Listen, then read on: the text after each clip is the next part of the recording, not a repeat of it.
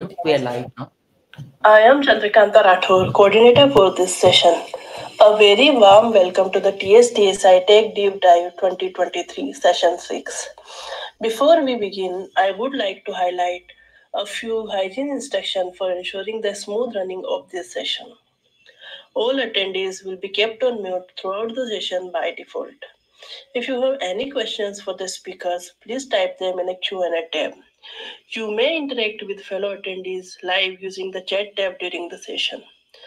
If you want to enlarge your on screen presentation, please click the expanding arrow icon on the top right of the presenting screen.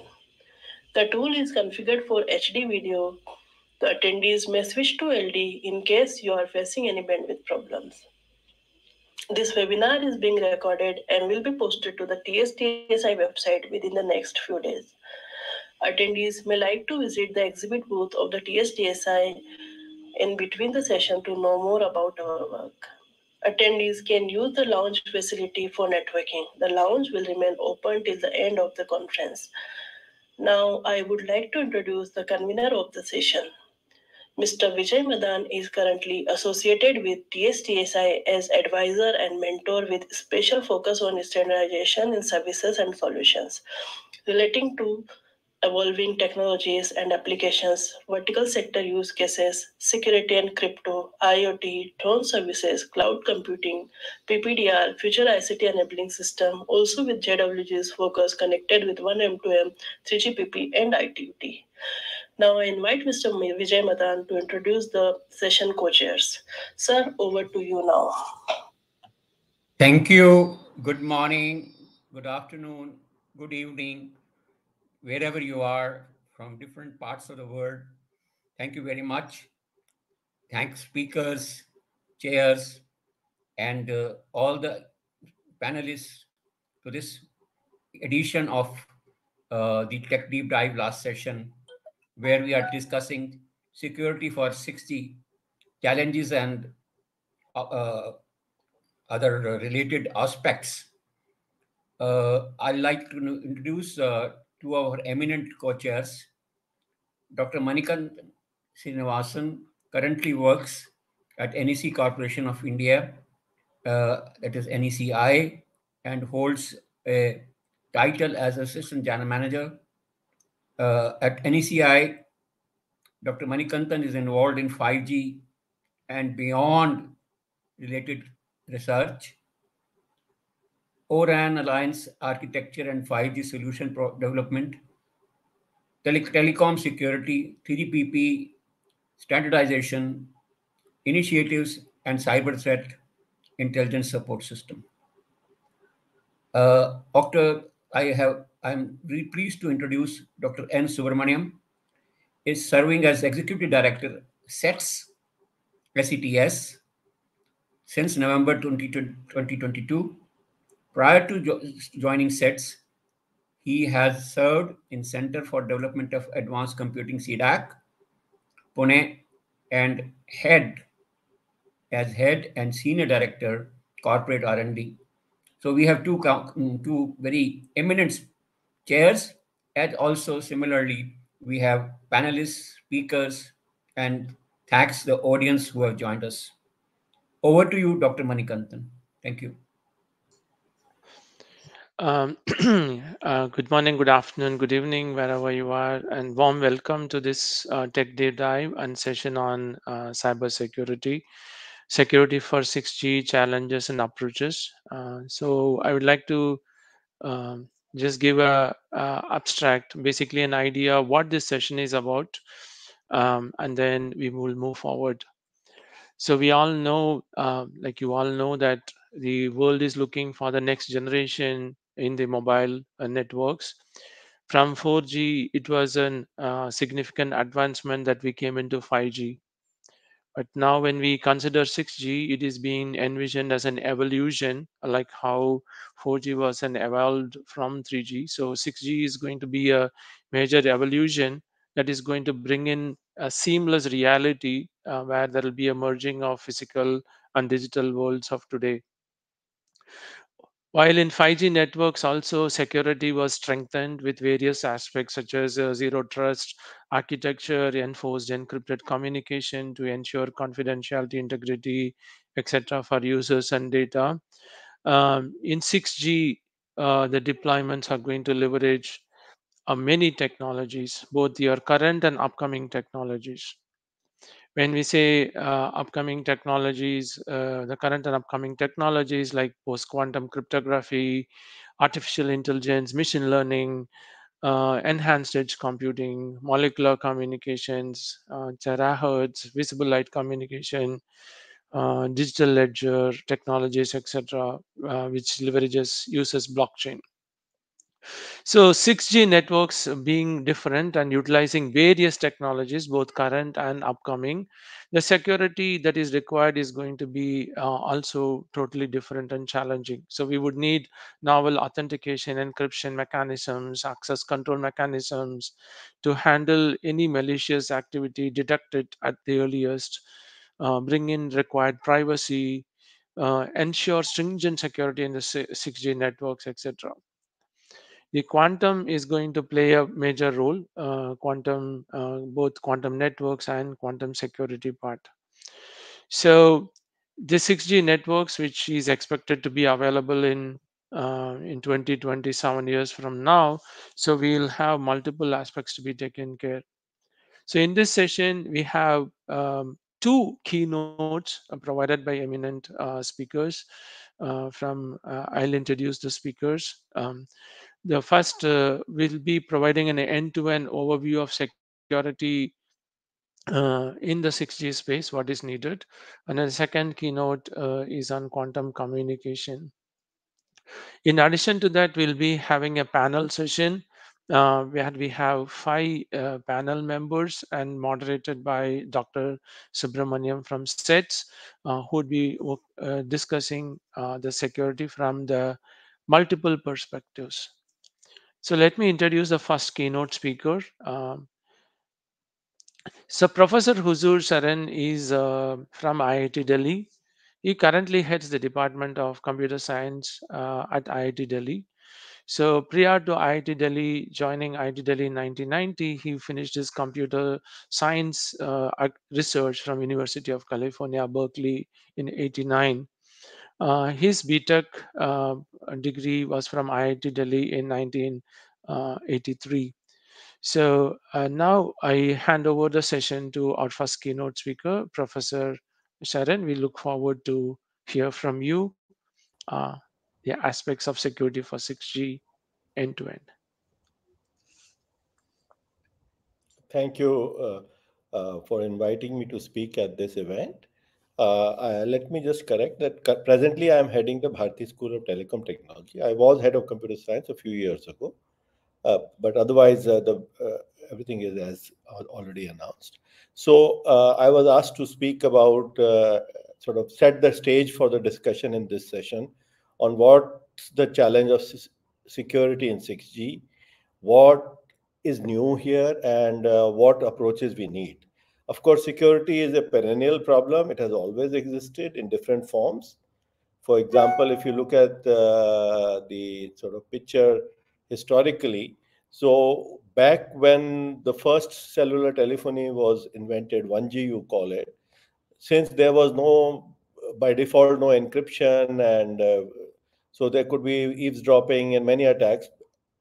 And then as GSM came along, we put in some encryption, but it was very lightweight encryption. So we found all sorts of attacks where even, I think in London, some big politician's phone was hacked by somebody using illegally available devices to capture the conversation. So this is and of course, what happened is that the 3GPP and the community moved forward. We made those things much more robust in 3G and 4G. But new threats came on because we ended up with new and more complex protocols. And if you look at 5G today, we have a much more softwareized network. We have NFC and SDN. So here, since network is getting virtualized, the software-defined networking is there. People talk about edge computing. All these things create new threats. And as we go towards 6G, which is of course still in a definitional phase, there is going to be a far more element of AI and ML at every level of the network. And that will lead to new kinds of attacks. Plus, we are going to go towards open networking and open RAN and things like that, which will create its own problems.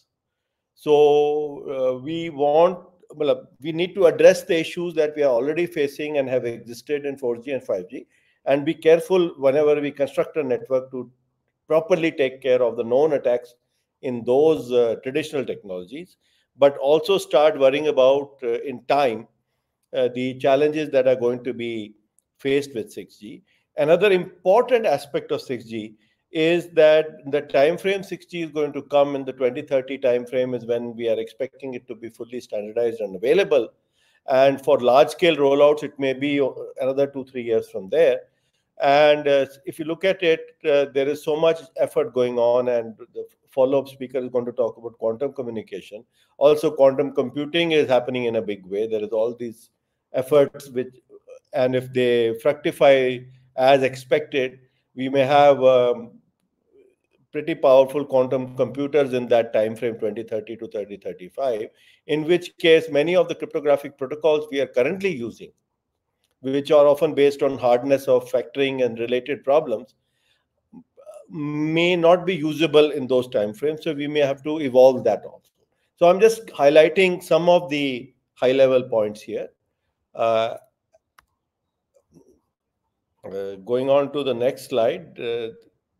So this brings out the same points, but a step expands the picture. You see, in 6G, what is the driver for 6G? When we say we want 6G, so the question becomes, why did we want 5G?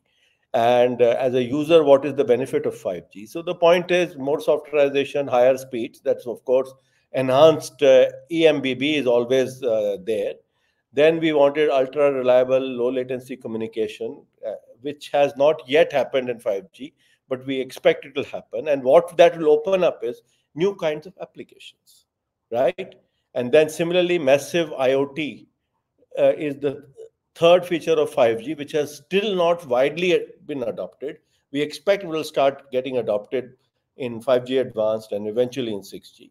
So these will open up enormous new areas, application areas, whether it is Industry 5.2 or UAV-based mobility, connected automobile vehicles, smart grid 2.0, collaborative robots, hyper-intelligent healthcare. We have seen all these claims that one can, using 5G and maybe even 6G, do remote telehealth and even minor surgery remotely, things like that. And then, of course, augmented and extended reality, virtual reality, digital twins. These are the applications we are talking about. And all these applications leverage the fact that they may be edge cloud, right? Edge intelligence and artificial intelligence will be integrated at every level in the network, right? And then often for handling the distributed computing part of things, we say maybe blockchain or distributed ledger technology may get used. For some aspects, quantum communication may be used. Terahertz bands are envisaged in 6G. For the short haul communication, there's a lot of work going on visual light communication. So what we are talking about is, and then this other thing is that we are talking about 6G as being a tactile network, a network which is sensing oriented. So it's capable of doing distributed sensing and intelligent decision making based on those. And finally, of course, the requirements of 6G demand even lower latency, higher throughputs, and higher coverage requirements, higher availability requirements. So any attacker, now you have such a complex network with so many applications. So you could have application level attacks, you could have network level attacks, you could have radio level attacks, you could have attacked the AI component, you could attack the edge component, you could have attacked the cloud component. So all we are saying is that the complexity of the network goes up. And the complexity also means more places, more APIs, which are maybe open or accessible and which can be attempted by the adversary to be attacked. So for instance, let me go to the next slide. If you look at the network as a whole, we are saying at the core, we will have basically a cloud-based core on top of which we will have virtualized RAN and virtualized core network. We may be using an open network. When we say an open network, what do we mean by an open network? So if we recall, just I'm sure most of you are aware, because that is something that TSDSI has been working on and the telecom community has been working on a lot. But just to reiterate, in an open network, what we are saying is that it's a multi-vendor network. There may be equipment coming from different vendors, and the equipment will work together because of standardized APIs. So you may have a core from somebody, an HLR from somebody, an authentication engine from somebody else, the RAN itself may be from somebody else, and it's all supposed to work together. So when you have an open network, you have open APIs, these are standardized APIs, and a vulnerability in one system may lead to an attack to others. So that's why open network, though it's nice, it is more scalable. It is, you don't have vendor lock-in if you have an open network. But from a security perspective, you are saying now different pieces, which A, how much they have been tested together, and B, the security assumptions in the different pieces may be slightly different. And that may lead to a place where an opening can be found by an attacker. Similarly, the other aspect is that we are talking about software-defined network and open source technologies for the 6G core and 6G radio access network. You have this effort that is going on, and for 5G already we are having demonstration networks which are working on Open RAN. And it is envisaged that Open RAN may mature a lot more, and in 6G may be Open RAN based, which means that you are now also depending on open source software. So, and then, as I said, there is AI at the local level, there is AI across the RAN, there is AI across the core, and there is AI end-to-end. And each of these AI systems could be attacked potentially. See, AI envisaged, if you look at the current conversation, whether it is building a power supply, people are saying even the sophisticated power supply controller should have AI in it to do well. For doing adaptive modulation and coding, in the physical layer, people talk about using AI there. And similarly, at every level, all the way to VR, AR, and many applications, AI could get used. And even the decision of how to allocate resources in the network, you may be using AI. Even SDN may depend on AI going forward, the way things are evolving. We don't know. So all of this tells us that there is a lot of potential. There is more complexity and a lot of potential sort of attack surface, as we call it. And of course, all of this is supposed to work on a massively connected network. There are a lot of robots and devices, which are low-end devices, which may be easy for some adversary to grab and physically compromise. So that also design has to take care of, right? Going on. So this is just listing out what I said earlier. So there's the threat from open source software. Because software is open source, an attacker has the entire copy of the source, open source software. And just to illustrate, the number of vulnerabilities detected in open source software has rapidly increased over the last 10, 12 years, from 500 a year to 6,000 a year a couple of years ago. So the point is, just because it's open source does not mean there are no vulnerabilities. It just means people are fixing them rapidly, hopefully, right? They are found quickly and fixed.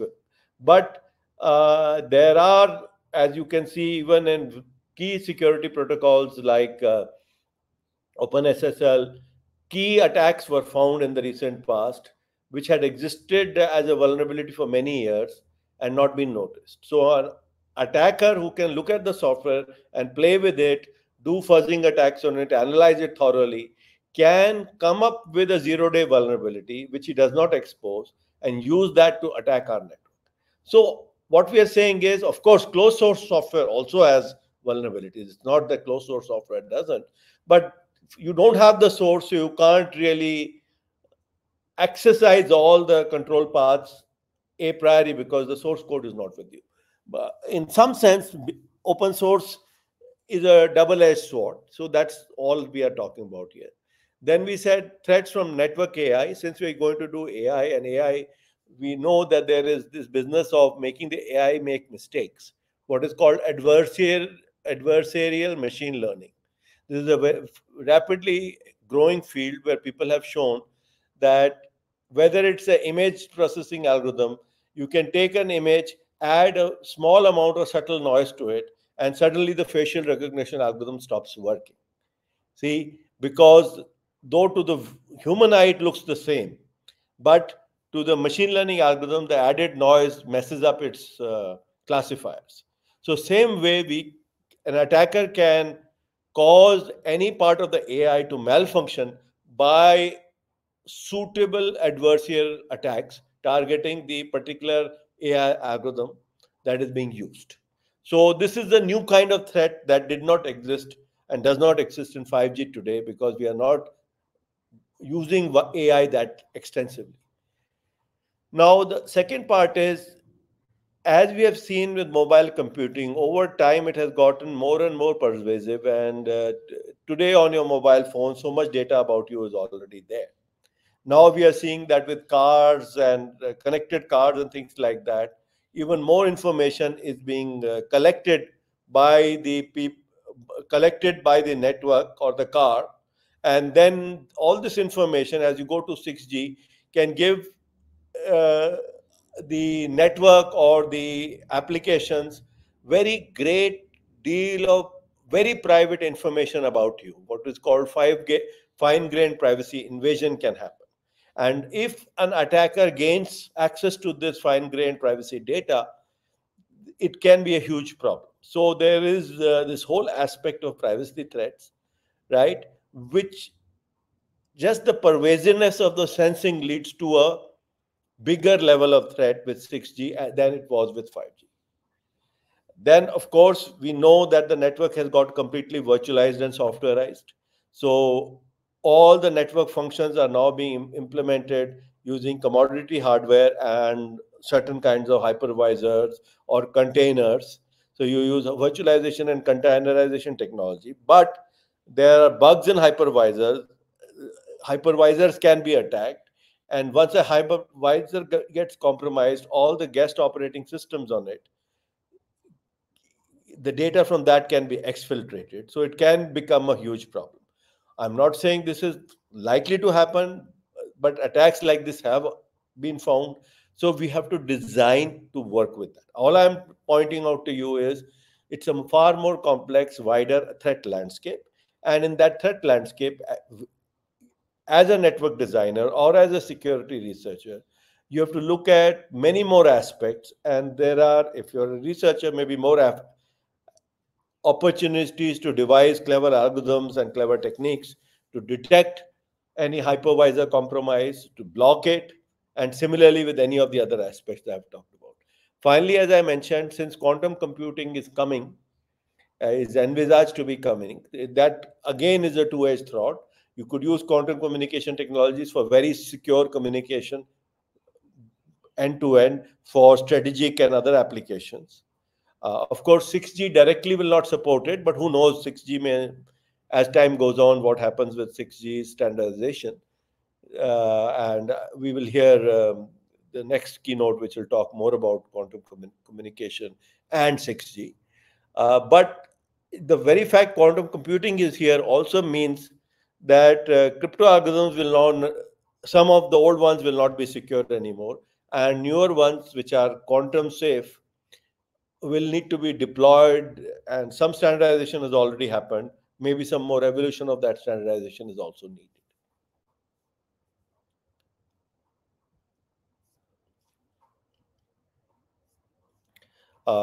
This is the sort of, in the interest of time, I will not go in great detail about it. How much time do I have? About 10 more minutes? Yeah, you have about 6 minutes, Okay. Professor. Okay, good. Thanks. So this is Matrix is trying to just divide all of this up. What I already said, network openness, open source, and all that, and the potential solutions that you could use for each of them. Uh, I will like, for example, to do network openness properly, you need to have security governance systems where all the providers follow some broad security guidelines, and that must be standardized um, and so on. And then, as far as open source, you should have a very thorough vulnerability management system, automatic patching, and all of those things. For virtualization, trusted execution environments are well understood. We have to make sure they are properly deployed, and virtual machine introspection is enabled by default. Uh, and then for the privacy part of it, you need to make sure that you have a proper anonymization and privacy algorithms, and data exfiltration is prevented, and so on, right? Uh, Now, finally, I said that there is that was the network level aspect. Finally, we are talking about the applications themselves. And since we are talking about far more sophisticated applications, if you look at UAV based mobility, for example, right, this needs extremely low latency, extremely high scalability, zero touch security. If you look at this matrix, the red H indicates what every application needs. So if you look at UAV mobility, it needs that. It doesn't care about ultra lightweight security. It doesn't care about proactive security so much. Medium is enough, right?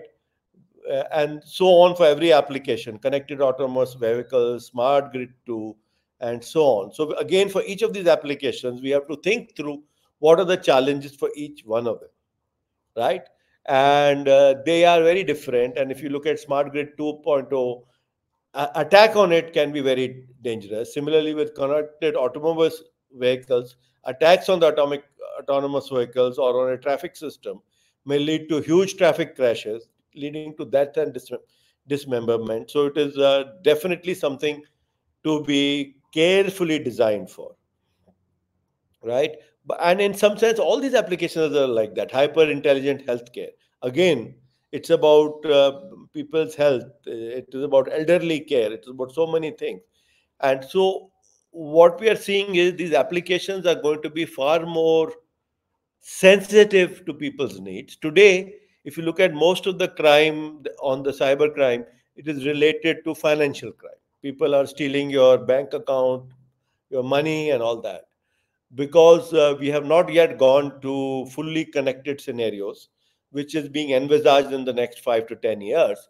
When you go to fully connected scenarios, you could decide to kill somebody by just hacking their car and crashing it, right?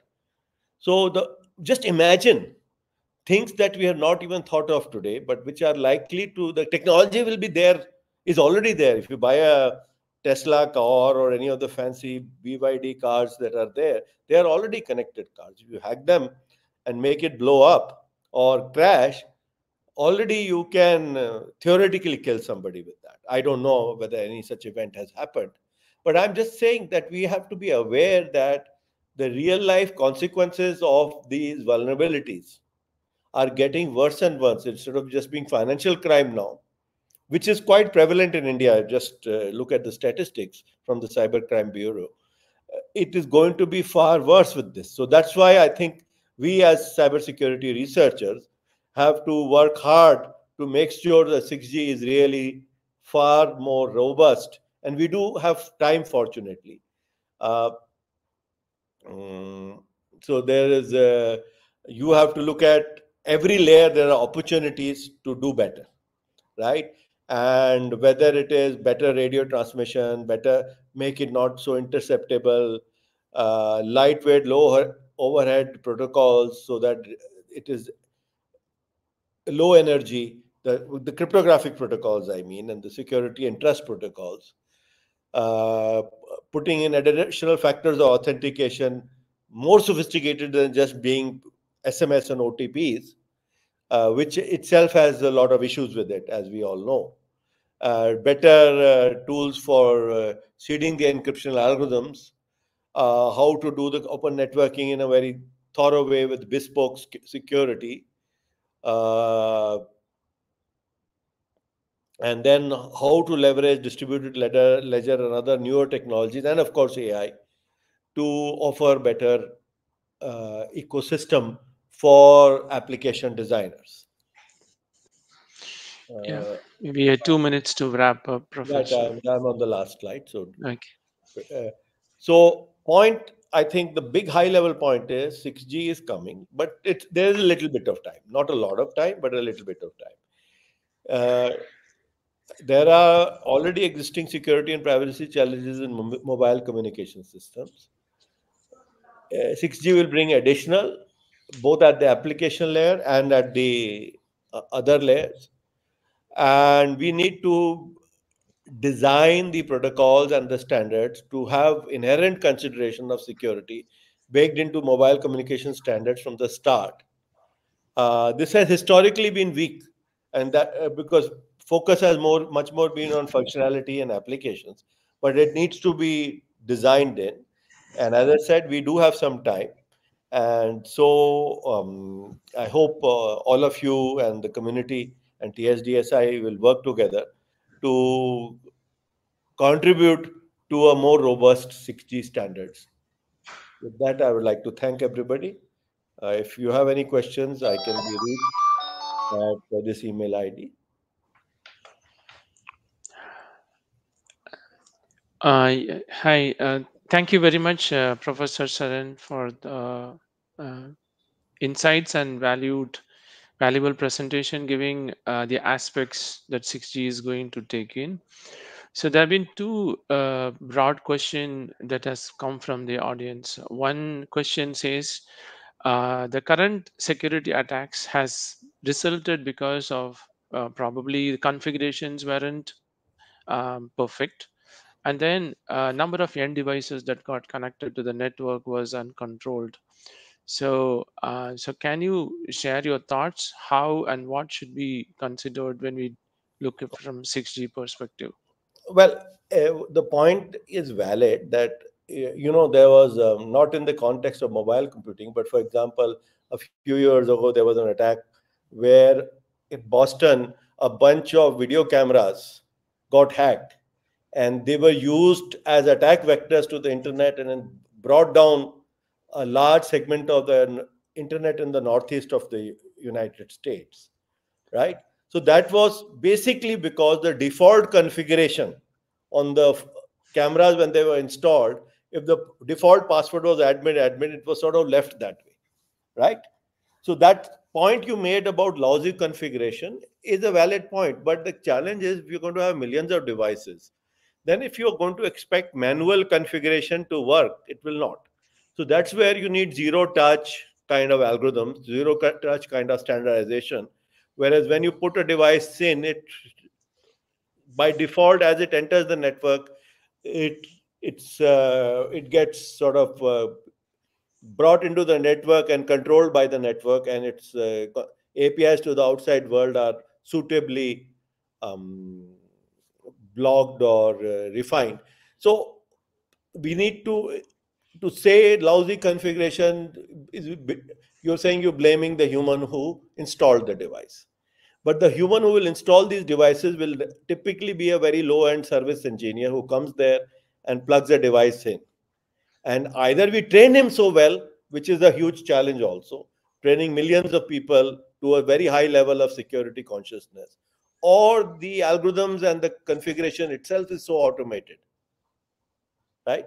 And I think the second alternative is better, right? Yeah, sure. I agree with you. The today we are looking at zero touch provisioning orchestration in a much better way, so that the configuration is goes end to end and it takes care with checks and balances and puts the configuration. Um, and also we know that when devices gets connected to the system, access controls are also being put in place. So been two other questions quickly, maybe for want of time. One is the 6G, already 5G helps in smart cities. So 6G will be helping in infrastructure based stuff. So they have asked a comment about cross industry collaboration for 6G. Any comments on that, Professor? Clearly, what you're saying is valid, that when we say the application is, whether it's UAV or automobile industry, in at many level, even all of these are critical infrastructures. Of course, telecom and power are far more critical. But the point is that if transportation also gets critical, right? If you're going to do advanced things that people are talking about, platooning of vehicles, this, that, in the 2030 time frame. So each industry vertical, there will need to be an industry level standardization effort, right? Whether in the power sector or the telecom sector, for the telecom security itself, the network security of the telecom network itself, and similarly for other applications. I think that's all I can say in the interest of time. Sure. So thank you very much. We'll take the questions that has come in Q&A and we will help to address them, reaching them back. So thank you, Professor Sharan, for interest of time. We move to the next keynote. So the next keynote is by Professor Urvashi Sinha, who leads the Quantum Information and Computing Laboratory at Raman Research Institute at Bangalore. This particular lab is one of the first labs in India, which manufactures and also establish the usage of entangled and heralded single photon sources towards various application in quantum science and technologies. I welcome Professor Urvashi Sinha to share her inputs with respect to how quantum related aspect to help for 6G security. Welcome, Professor. Hello, can you hear me, see me? Yes. I'll just share my... So, yes, so thank you very much for, inviting me to present in this very interesting conference. And I'm very happy to share with you my thoughts on secure quantum communications. It leads on very well from the previous talk where we heard a lot about, the threats to 5G as well as the potential threats to 6G and how one of the threats is in the quantum domain.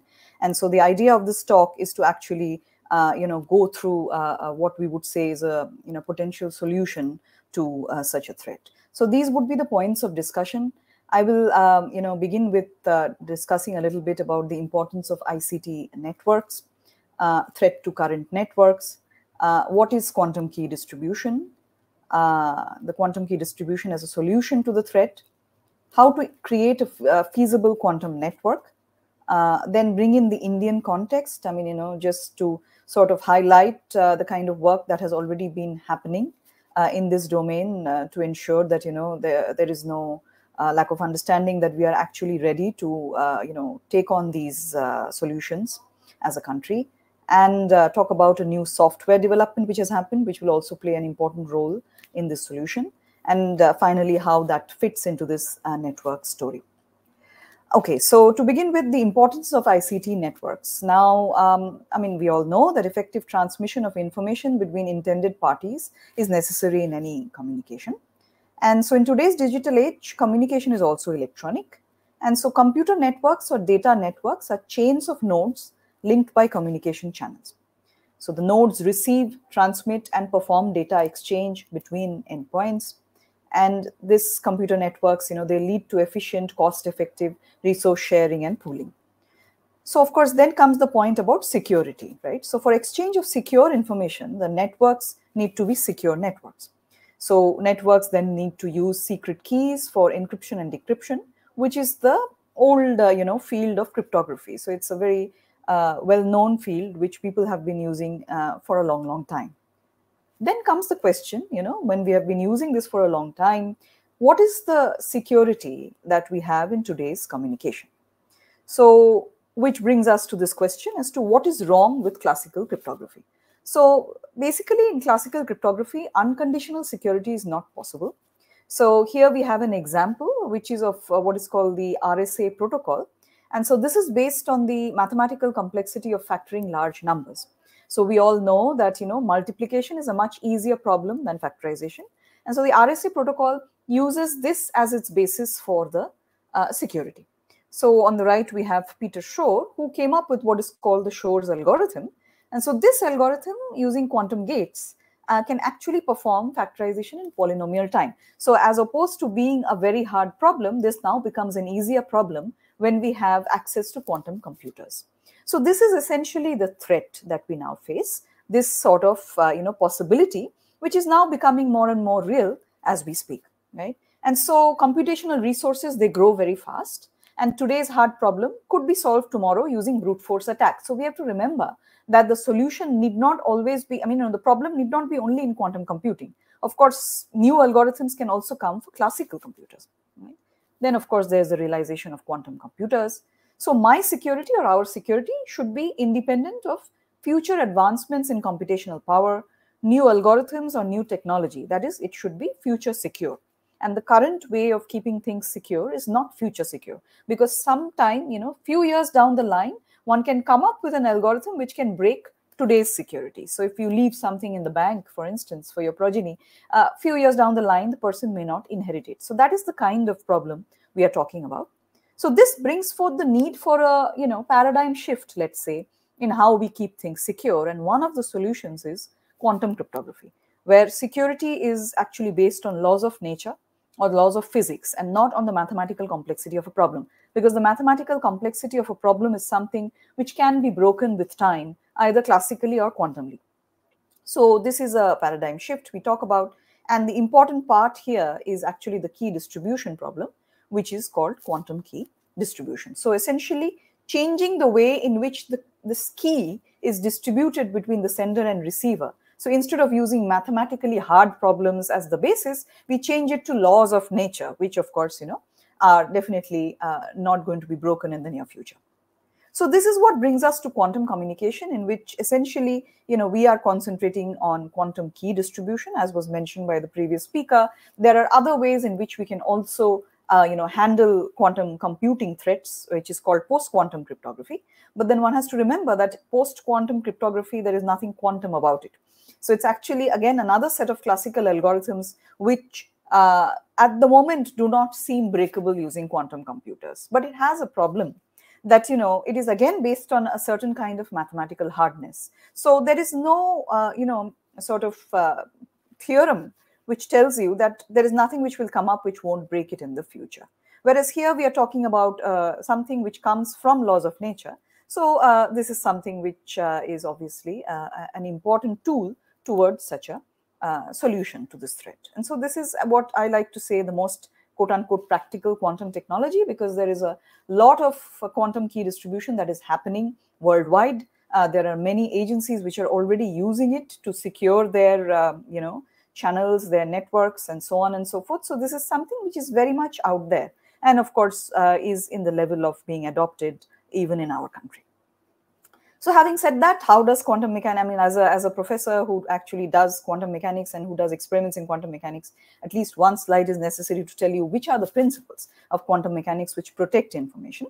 So we won't discuss the actual principles because we don't have so much time, but the idea can be summarized as follows.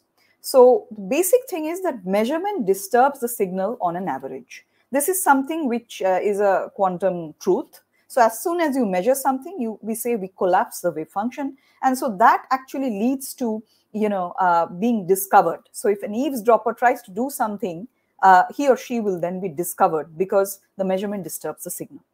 So if the signals are non-orthogonal, adversary cannot ascertain which one it is. And that is basically the premise of the Heisenberg's uncertainty principle.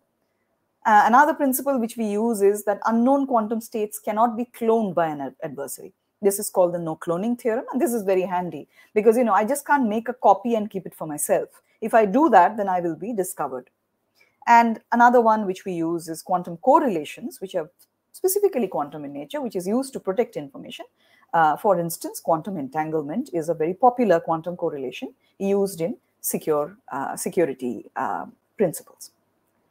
Okay, so this brings us to the main topic, which is on long-distance quantum communications. Of course, when we talk about networks, when we talk about whatever G, right? 3G, 4G, 5G, then 6G, these are all talking about dissemination of information over a long distance, because that is when it actually starts making sense. And so we also need to come up with solutions to such threats to security in networks at a long distance level. Otherwise, it's just, you know, an exercise which is interesting from an academic point of view, but that is not where we are. So long distance is an important problem. And so this is the idea of long distance, you know, quantum key distribution network, for instance. So we have a quantum key, which is distributed between distant locations using both free space as well as fibers. Okay, so free space and fibers together is going to be the solution. And so then we can connect up various service providers with these keys, and they can use it for secure exchange of information. So this is the idea that the entire world is moving towards, which is called the quantum internet. And of course, every lab which works on this problem has its own version of this picture. And so this is ours, where we tell you how we are looking at a future where we have connected up everything using quantum mechanics. Okay. And so this is the general idea. So do have a look at these references if you're interested in knowing further details. So this is the key management server, right? So you have, for instance, a key management server A, B, C, D. These could be at different sites, right? And so each of them will actually have a QKD node. Okay, and so these QKD nodes are then connected up, let's say, by using fiber optic links. That is where we talk about the metro area quantum network, and then beyond metro, we talk about a country-wise backbone. So these are all ideas which are based on this sort of an approach. And so essentially, you can have a site, just zooming in, you can have various hosts, and then you can connect them all up using some kind of wavelength division multiplexing, and then one fiber channel, again another site. So you can multiplex and demultiplex. So this is a fiber-based approach which will work for shorter distances in general, but then in a metro area it is possible. Okay, and so this is a little bit further zoomed in version. So this is the base procedure. So the base procedure actually is the QKD link layer, let's call it QLL. And so essentially the QKD device generates the keys.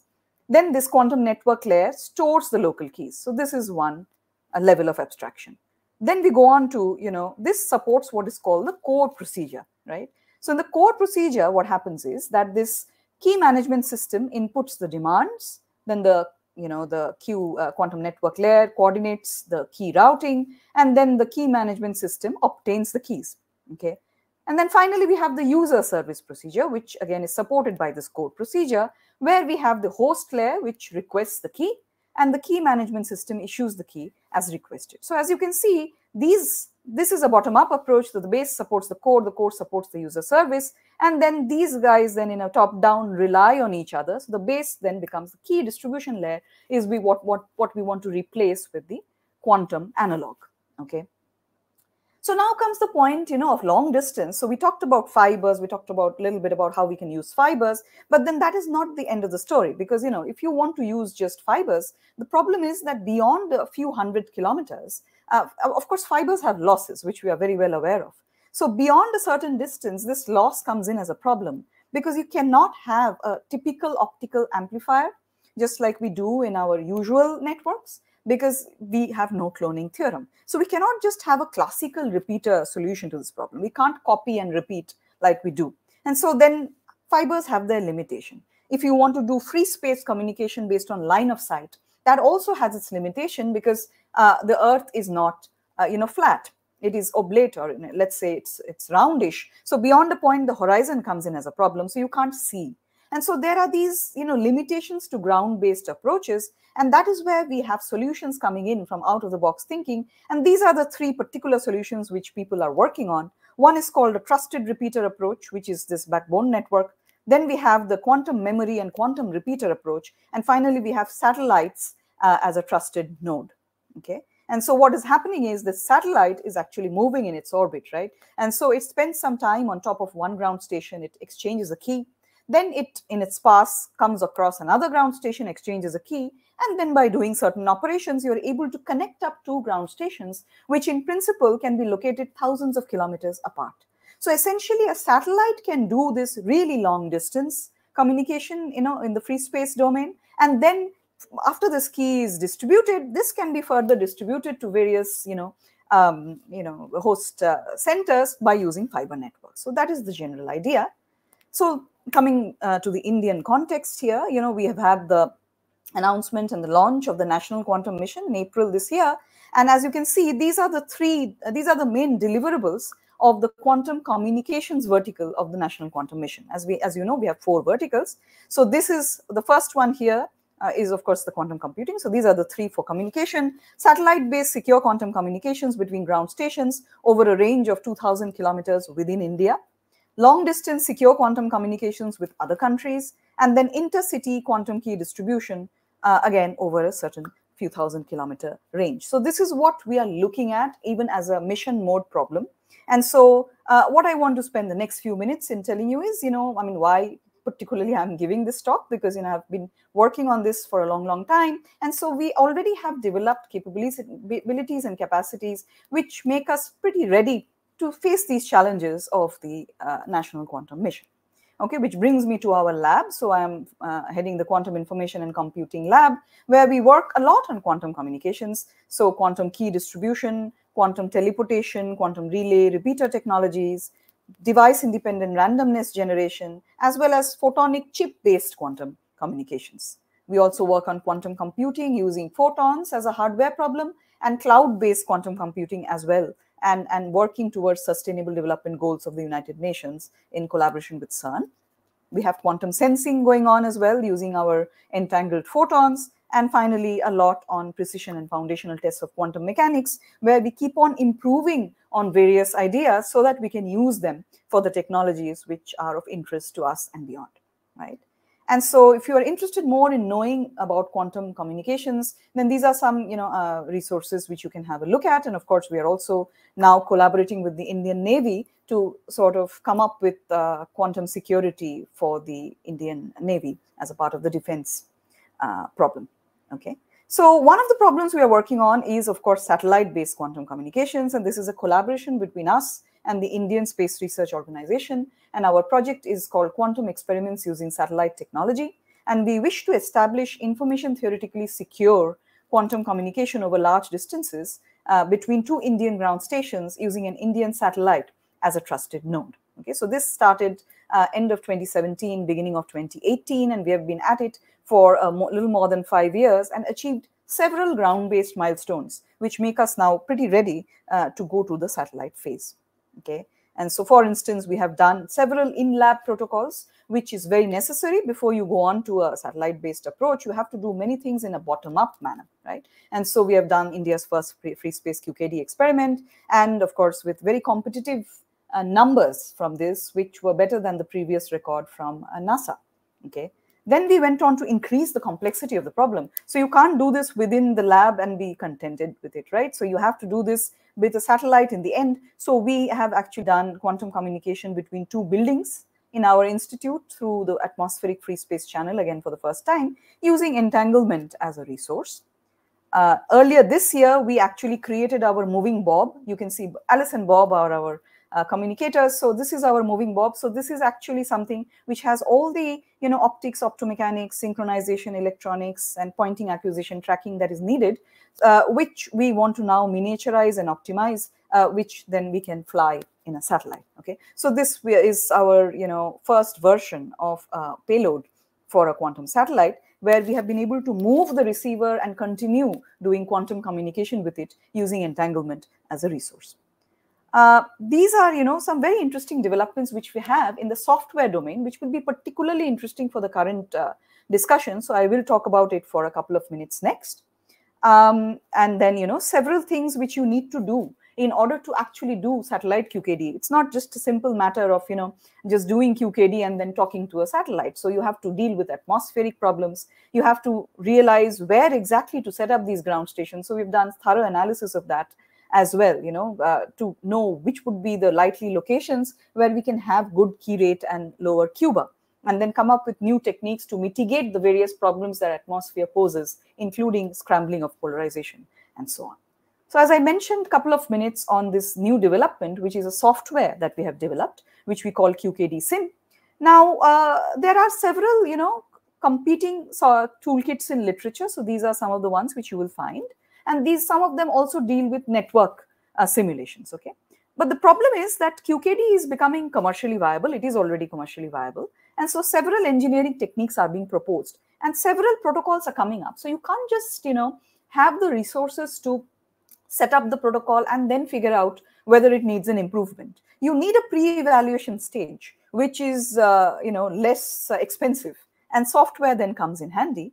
And so most of what we currently have misses quick and precise simulation of physical processes, as well as experimental non-idealities. And so that is the gap which we have filled, actually, where we are essentially dealing with software where we take into account physical process models and realistic imperfection and experimental non-idealities, and tested its prototype performance with our own experimental demonstrations, and they have had beautiful match. And so we are following the Agifall model of software development, which I'm sure you're aware of, which brings in the agility, because we have so many different modules in this, that if tomorrow someone comes up with a better module, let's say for the detection, I can replace mine with his, and the rest of it remains sacrosanct. So this is how we have developed this software. And so these are our actual Alice and Bob modules.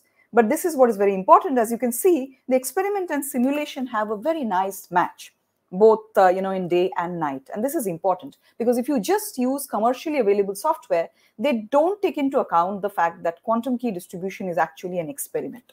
And so these non-idealities go missing. So what you sort of end up simulating is way better than what you end up actually doing in an actual experiment. And so this is how our key rate and QUBE compared with the previous result. And so this was from NASA, as I mentioned. And so we got a lot of attention from the public domain, the industry, as well as the government of India. Okay. And so how does QKD-SIM fit into this quantum network story? Basically a network architecture that we are talking about here. How does this fit in? So it actually simulates QKD protocols, as I mentioned, considering physical process models, realistic imperfections, and experimental non-idealities, and demonstrates very good match with experiment. Right? So many simulators exist for traditional networks, and there are now quite a few for quantum networks as well. But these simulators generally focus on the rest of the network structure, keeping the QKD layer simple. And so QKD simulators simulate QKD, but not with these experimental and process-related imperfections that affect a real QKD implementation. So our idea is that our software will find its place in the quantum network simulation by making the QKD layer more real and less ideal, which obviously overall is going to be a better indicator of what kind of security we are gaining by replacing the key layer with quantum key distribution in the overall network story. So having said that, last minute, I just wanted to acknowledge that, we have been doing this relentlessly for a long time, and we have had a fair share of appreciation in the public domain for all our efforts, as a lab in quantum communications and beyond. And so this was for our, results, as I just showed you. And then this is something I have to highlight, because the government of India recognizing you is always non-trivial. And so this was for our, QKD-SIM software as well as experiment. Okay. And in communications between buildings also, we were much, appreciated. And very, early this year, this was how we created our moving bob. And so now we are ready to actually do a launch in a satellite with support from ISRO over the next few years with the National Quantum Mission. Okay, and quantum computing as well is something we are working on. I don't want to talk about it a lot, but just to give you a flavor. So I think I'm on time, and so I want to thank you for your attention, and I hope you gained a little perspective on quantum communications and how it can be a solution to the threats to XG. Thank you. Am I still with you? Okay, yes. Yes. Thank you, Professor. Thank you for that certainly insightful presentation, where it could help us to understand the evolution and the current state, and how in India we have grown so much and contributing to quantum and in the satellite networks as well. So from the audience, there are 3 questions, and if you could, we'll try to take it as soon as we can. First question asked by the audience is solution for distributed denial of service and distributed denial of service attacks in QKD. So is there some solution for DOS and Yes. DDoS attacks? So essentially, what happens is QKD is actually, based on this sort of principle that we say that okay, if there is some eavesdropping that we have understood because QKD is based on this idea that an eavesdropper will be detected if our quantum bit error rate increases above the information theoretic security. So now we know exactly what it is for the particular protocol. And so if we see that, okay, there is more error here than what we can allow, then we are going to actually not do the service at all. So we are going to abandon that key distribution altogether. So once we actually do the key distribution, however, then it can be used for secure information exchange later. But then it is at the key distribution level itself that we do not allow it if we find that it is above this information. So the information theory is what comes in very handy because that gives us the threshold. Yeah. Thank you for that. Second question here is authentication playing an important role in security. So how this will be done using quantum technology? Yes, authentication is actually the first step. And so that is where I didn't talk about a lot. So first thing we do is we ensure that we are actually, Alice and Bob are actually talking to each other. And so there we actually use some kind of a shared randomness. So there is a seed randomness that we share between Alice and Bob. So this can be through entanglement or this can be through, non-entanglement. That is a detail. But then Alice and Bob actually have an authenticated channel to begin with. Only then we start with the QKD protocol. So definitely that is necessary. And in fact, people say that if that is needed, so there is always a little bit of a chicken and egg problem. So how do you create that? But then we do need some seed randomness to begin with. And that is where, this device independent random number generator could be handy because there even that can increase in some sense the level of authentication, putting it a little more simplistically than what it is. Yeah. Thank you, Professor. That randomness helps to, and that secure channel helps to bring in the authentication. The last question from the audience is a comment between PQ post-quantum cryptography and the quantum key distribution. So the comment here is the US prefers PQC rather than QKD. Do you have any comment for that? Why PQC is being looked at? Yes, so this is from Dr. Ramaraju. So yes, so the point is that this is something which we have been dealing with now for a few months. What the US prefers, what Europe prefers, and actually, to be honest, the US has I was in a conference last week where I met the person from US who's actually working on quantum key distribution. So, they do have efforts in QKD as well, and they are doing drone-based QKD and so on and so forth. So we were in the same conference. We had a nice chat.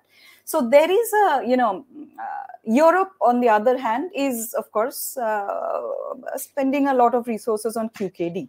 So there could be a little bit of a geopolitical angle as to why the US is sticking in the PQC route rather than QKD, because some countries have done exceptionally well in QKD, and there is some geopolitics there. But then in our scenario, I already said this during my talk, that PQC is also based on a mathematical problem as opposed to QKD, which is based on, quantum mechanics. So laws of nature and laws of quantum mechanics do have a certain role.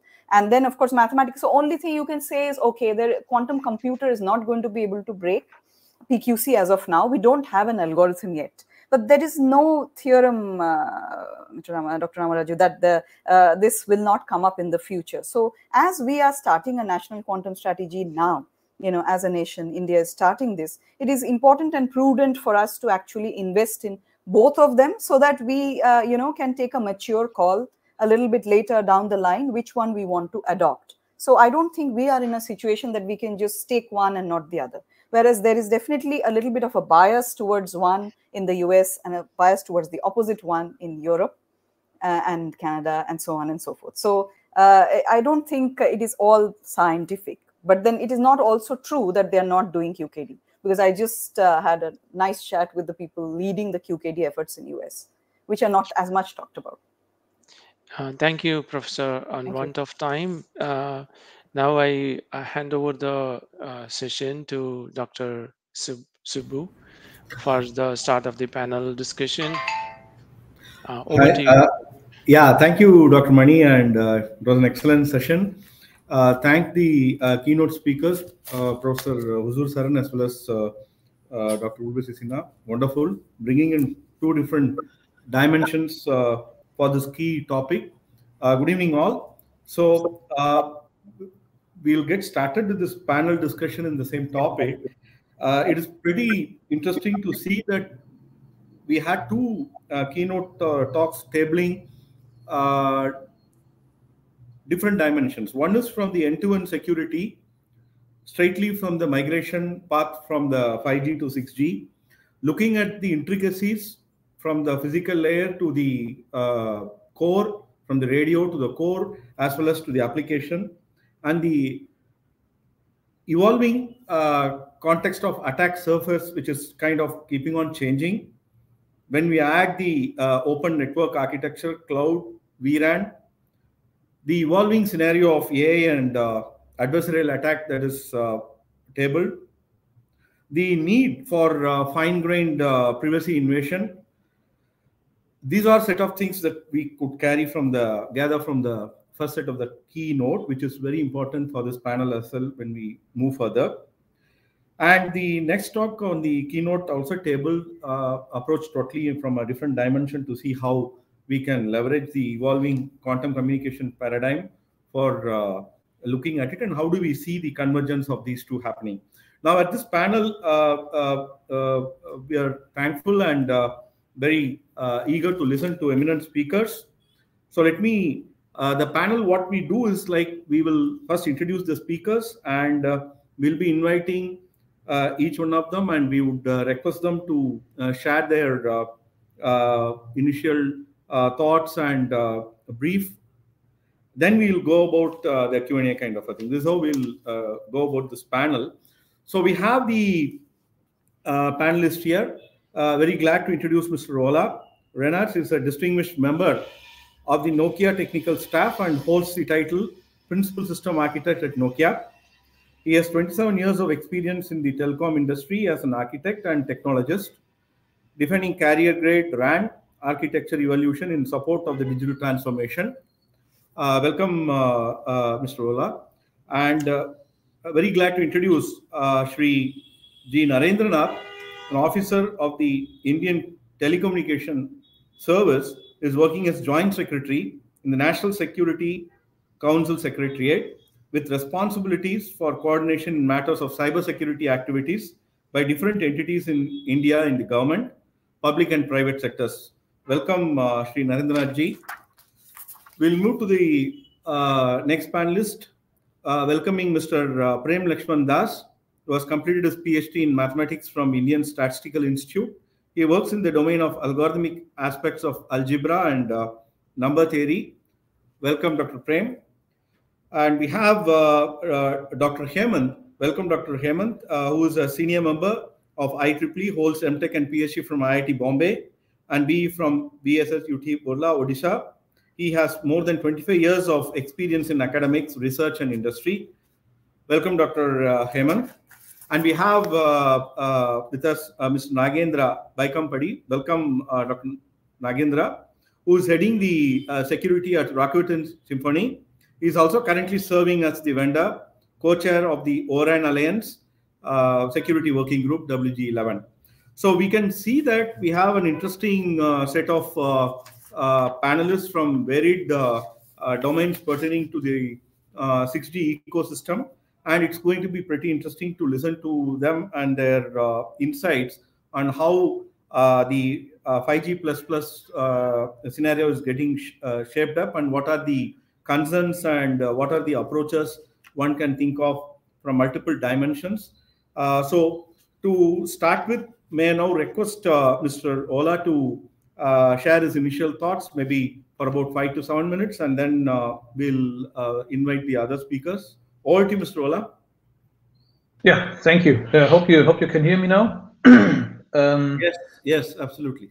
I think most of what I was intending to say already has been said. So thank you very, very much for the key speakers. I might maybe add a view of a vendor, as a member of Nokia. In Nokia, we think that security, privacy, and trust in mobile network is one of the 6 key drivers for 6G. We have seen it in the past that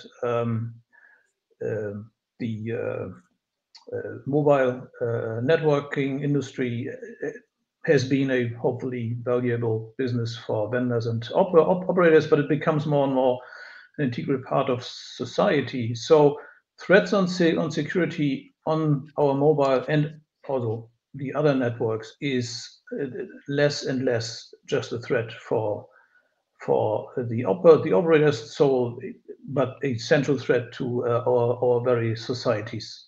And that's why we think that security is less and less an option. It is more and more a necessity.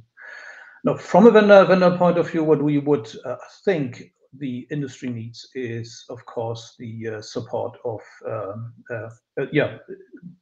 some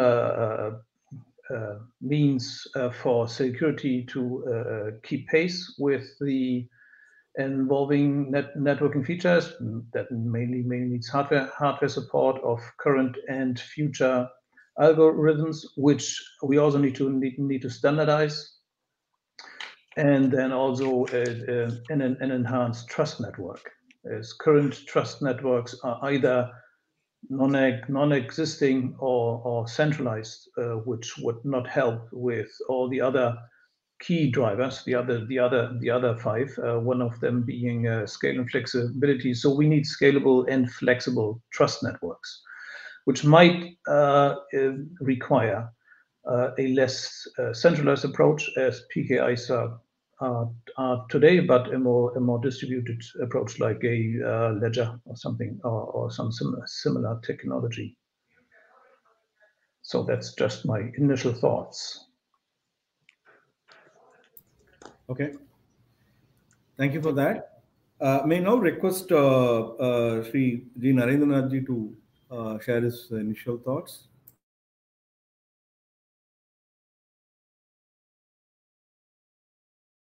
Yeah. Thank you. I think I really like the initial comment that Mr. Ola has made, that whatever he wanted to say, the others have said in the keynote. That was really interesting. And it's spot on. Yeah, having said that, and he has made some very relevant points, saying that security, privacy, and trust are some key aspects that they consider, and then it's a necessity. And then one of the things he mentioned is about keeping pace because of the developments that are happening, and scalable, flexible, but trusted networks. Yeah. We already have security challenges. It's not that we don't have security challenges. And have those security challenges been addressed in the current networks or the current deployments and current way of operations of the networks? Not yet.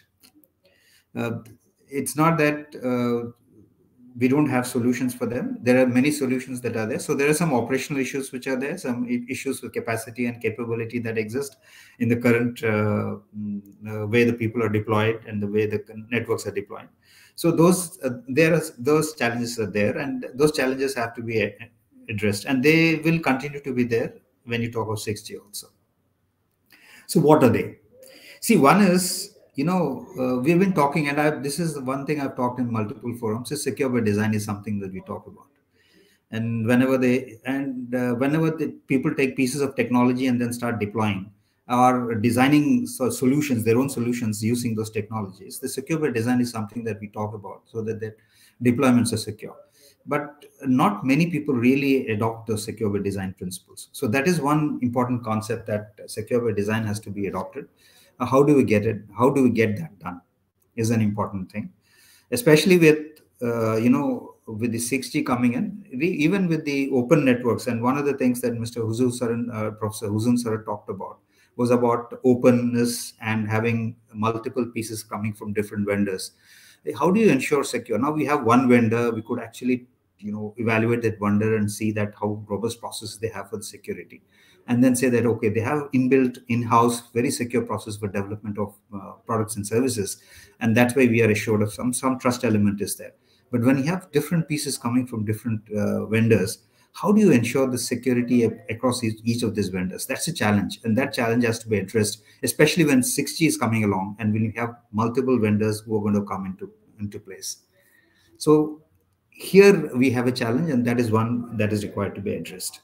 So one way, I don't know, do I give my initial comments or complete my all my thoughts in the initial go? You can go ahead, sir. You can go ahead. Okay. So one of the things that I feel, that would be required here is to definition of processes, how exactly, product and services development happens.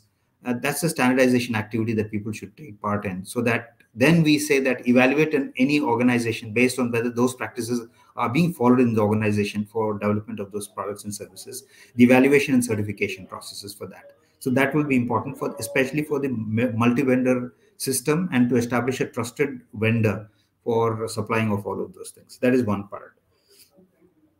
The other is we talk about these hyper-connected, when we talk of 6G, yes, with 5G itself, we're talking of hyper-connectivity, but with 6G, you're going to come to a very high scale of hyper-connectivity you want to talk about. And then we already talk of cyber-physical systems. And then it will also be because of the type of sensors we are talking about, and the ubiquitousness of the sensors that were deployed. It will be a lot more intrusive in terms of where the sensors would get deployed. Maybe a lot of sensors would get deployed into human bodies itself to find out, in each part of the organ, how that organ is functioning, to have, maybe delivery of, for diagnostics purposes, maybe, or for delivery of drugs, and for monitoring the functioning of the body, treatments and all of that. So it could be very highly intrusive. And this is where the concepts, the problems, challenges of the privacy, the data that gets generated, how do you protect the data, all of those challenges would come in. And these, of course, then we'll have to actually study, especially regarding the devices and the sensors. How do you protect those devices and sensors from being breached? How do you have the security of that? And IoT security is one thing that we're already talking about. And that has that been addressed now? Even now, we talk of, recently you have the HC one about consumer IoT 303645, I think that's come about, consumer IoT. But there's no mandate or anything for, coming up with security requirements for the IoT devices. And then say that if somebody wants to get a secure IoT device, there's no way he can go and purchase a secure IoT device. There's no current mechanism for that. So, so this is another challenge that I see coming up with the multi-proliferation of all these devices and sensors. How do you classify all of them? How do you categorize them? How do you come up with the security requirements, all of that? How do you mandate that only secure devices are used? What are the regulatory and legislative mechanisms that will be required to see that only secure devices are put in? What are the liabilities that will incur if somebody uses non-secure devices and that is a cause for some security breach, or that is used as a vector for breaching somebody else? So this is another area I think that I feel with 6G these things requires to be honest. The other is because of the multifarious devices, multifarious softwares that are utilized, and a lot of edge compute that happens, a lot of orchestration that will happen. And at that level, how do you secure the orchestration layer? Because you can have catastrophic consequences with compromises the orchestration layer, and that is where I think is another area that we'll have to look at. Then the other is there's a lot of learning that we have to get from current what's happening. From the NSCS, when we look at it, we get lots of reports of vulnerabilities in systems across the country, breaches that are occurring in breaches of the country. And then when we do a study of all of those, we find that many of these things are some things that they can be addressed. It's the same thing getting repeated across organizations, the same thing getting repeated within an organization. So these are challenges, So this is where I'm talking about the capacity capability, and especially with 6G coming along and the technology is getting proliferated across wide varieties of the society, wide variety of organizations, per se might not be having the technical competence to handle the technology. And that's where the challenge becomes bigger, that how do you have these, organizational structures in place to see that, these technological challenges are addressed at each of those points where this technology and this 6G is making an impact. So I think these are some of the things that I talked about. Of course, there was one mention about AI, digital ledger technologies, and free space optics and all. I think next one, when you give me another 5 minutes, I'll talk about that. Thank you. Thank you so much for covering the gamut of issues that are there that needs to be addressed. Thank you, sir, for that. And we now request Dr. Prem Lakshman Das to share his thoughts on how he perceives the post-quantum cryptography, which was again tabled in the first keynote as well. Yeah, over to you, Dr. Prem. Yeah, meaning to begin with, I completely agree with Professor Sinha. She said that we should look at both QKD as well as PQC, meaning from a national perspective. I just want to recall that you use encryption for providing confidentiality, and MAC in the symmetric key setting for providing authentication, and digital signatures in the public key setting for providing authentication again. So when you talk about MAC, so it is assumed that the two parties essentially have the same key so that they can authenticate using that key. It is called the message authentication code. But that is somewhat an unreasonable assumption in an open kind of a network. So what people talk about is this signatures, and like what Professor Sinha was saying, the current solutions which use, say, RSA, which is based on factoring, or Diffie-Hellman based things, they become completely broken polytime with the advent of a quantum computer, Shor's algorithm, like what she was saying. So QKD solves the solution, the problem of the key agreement problem, so that the two peers can get a common key. And I completely agree with her when she says that QKD is the way to go when you talk about certain components of key sharing between peers in a network. But there is also this PQC which is there lurking in the somewhat in the background, where we say that we don't use per se any quantum principles, but we design our math in such a way that it is not breakable as of now, like as of today, using a quantum computer. So that is where this PQC comes into play. So there are two main things which we talk about here again, which is namely confidentiality and authentication. So confidentiality, there is something called the KEM, key encapsulation mechanism, which is a public key primitive, which has a post-quantum analog also, which is studied in the community. So the other thing is authentication, which you get using a digital signature, like I said. So that you can design it in such a way that it is also not breakable by a quantum computer. So there are post-quantum analogs of this key encapsulation mechanism as well as this digital signatures, which is being currently studied by the community. And there is a huge program which is being run by NIST currently to kind of standardize what will be the post-quantum replacements for the current day RSA or Diffie-Hellman based crypto systems. So we all know that currently there is this, for example, Kyber, which is a key encapsulation mechanism, which has been standardized by the NIST, and dilithium, which is a signature, which is being standardized by the NIST. So this together as a suite, there are standards being written around them called the FIPS standard, and they will become somewhat the backbone of kind of standardizing how these get actually embedded into various protocols like this, TLS, for example, and various other things. Now, coming to the 6G context, we see that in the previous versions of this Gs, a lot of MAC has been used, and a lot of encryption using symmetric key ciphers like block ciphers and stream ciphers have been used, and they are largely not affected by this quantum computer because there is no structure, and the best you can do is brute forcing using also quantum. So the main problem there is the key encapsulation or key agreement, which is partly solved by this QKD, or you can do a classical KEM for achieving the same kind of a functionality. So the other thing is signature, and we see that there is an authenticated key agreement protocol, which is a backbone of this public key infrastructure, which is used by 5G network, for example, and it is, as far as I see it is, I believe that it will continue to be used in 6G, with the with so many IoT devices getting connected to 6G. So this kind of a PKI network will be relevant even in the context of 6G. So that being said, making it post-quantum secure, I think that is what the the 6G security standards people are talking about. And in the context of this NIST competition, whatever gets standardized by this NIST competition, they get in some sense absorbed by the 6G security community standards. And I think they will continue to play kind of this role which a classical cryptography has been playing, but with the additional kind of a advantage that it will be resilient to quantum attacks.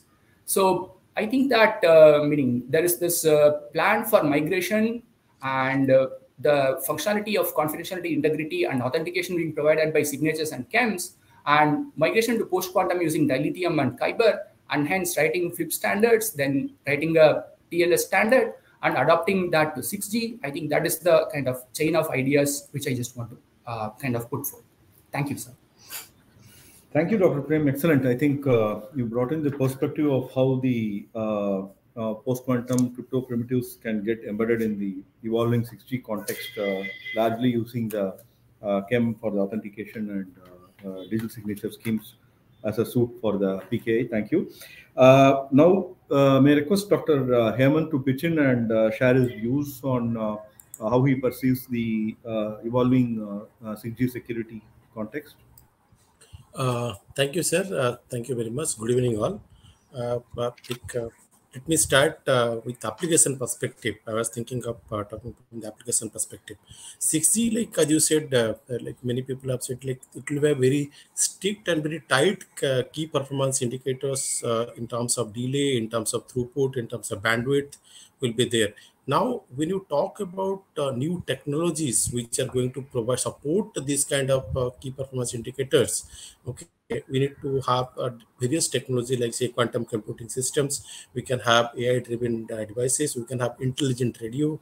We can have molecular communication also. We can have the smart surfaces. So many new technologies are going to evolve and going to be deployed. On the top of that, all these new applications which we are going to see in the beyond 2030 or something like that will be also deployed. Now, coming from the applications, along with the new existing applications, we will have various new applications also going to play a major role in 6G, which from the user perspective, you asked me. So some of the applications like say UAV-based monitoring, it will be very, very real-time monitoring kind of thing where we will have URLLC or all kind of communications will be there, which still is not been realized in 5G, but it has to be realized in 6G kind of things. Now we'll have connected automobile vehicles kind of applications also will be there, where we'll have all kind of like vehicle to vehicle kind of communications, vehicle to other kind of communications will be there, and that has to be very, very real time kind of things from the application perspective. Then we have smart grid 2.0. We'll have something like say industry 5.0 kind of things. We'll have all kind of say digital twins. Then we'll have all kind of mixed reality or extended reality kind of things will be there. We'll have collaborative robots. So many other things will be there from the application perspective. From various applications will be there. Now these applications, when you talk about these applications will have different security requirement. These applications, when you deploy actually in the field, they will have different security requirement.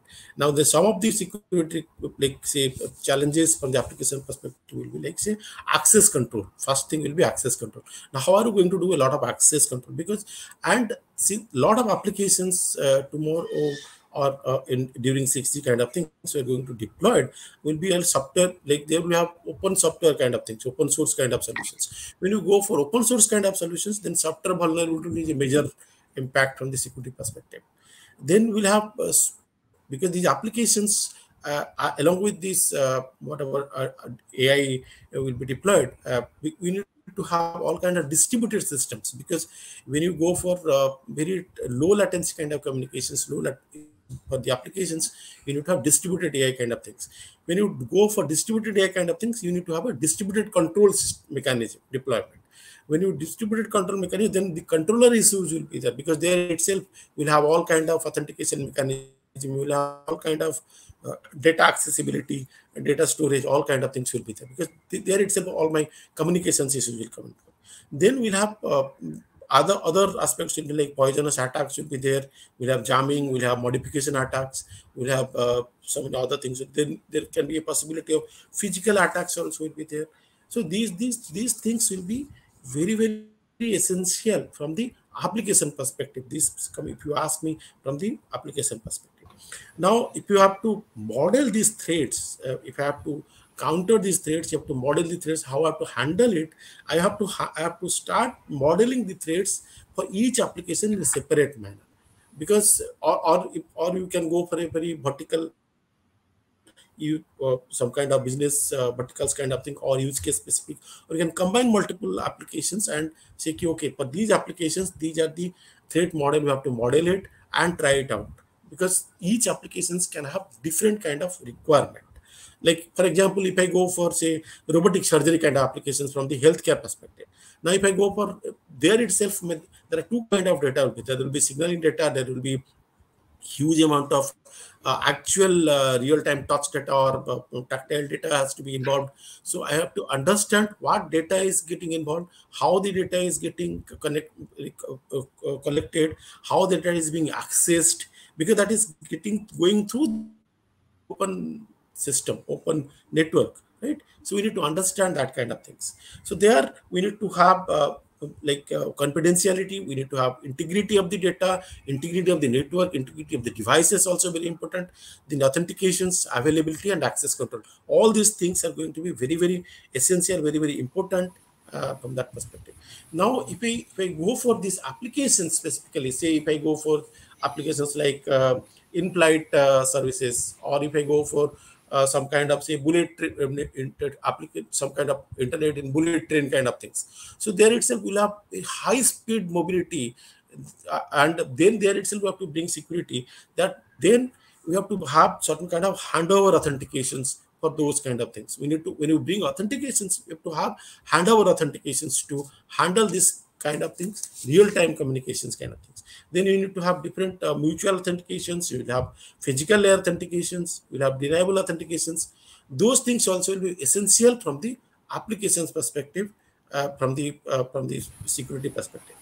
Now, as Nagendra sir was telling, if I have to handle those things, if I have to handle the security challenges and go for certain kind of solutions, first thing is like I have to think security as usually people think security as an some kind of add-on things.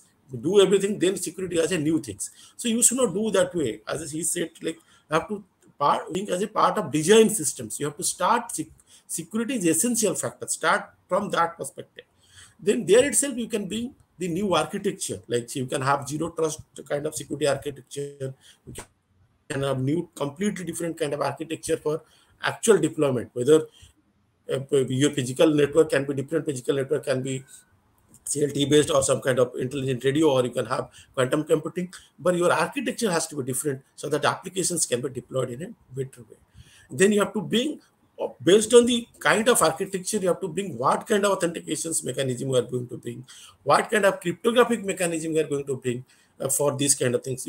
Because some applications, say if I go for IoT kind of applications, there the devices will be very zero energy kind of devices. There I cannot have very heavy cryptographic mechanism. I need to have some kind of lightweight distributed mechanism we have to deploy.